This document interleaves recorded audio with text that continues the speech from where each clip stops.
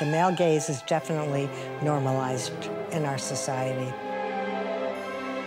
Almost all of us are familiar with the phrase, the objectification of women. What exactly is an object and what is a subject?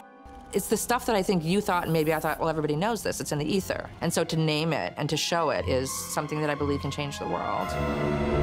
I personally see a very clear connection between this visual language of cinema, employment discrimination against women. It's a visual medium, Kayla. And an environment of pervasive sexual harassment, abuse, and assault. In a visual culture such as ours, if the camera is predatory, then the culture is predatory as well. This is the power of storytelling on the screen. Women actors are often shot with fragmented body parts.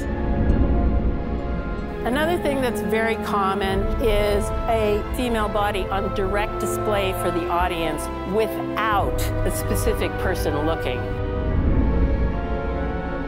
There's a saying that if people were to get rid of all the sexual predators, that there would be no film industry.